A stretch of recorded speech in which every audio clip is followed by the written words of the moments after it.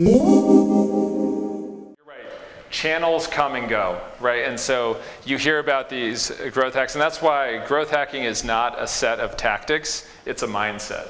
Because so much stuff changes, right? Like everyone knows that the Dropbox free space hack was a great idea, but then everyone did it.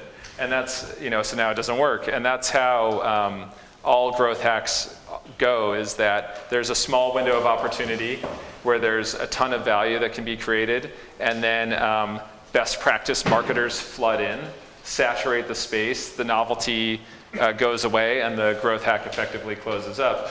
Or a platform has an opportunity, and then that platform changes the rules, and it goes away. So you can't really, it's kind of hard to see here, but these are all sorts of like different viral channels, and they come and they go, right? Like in the early 2000s, word of mouth was a really great, it was novel, right? So people would forward emails on to one another about, hey, you have to check this out, and it was great for virality.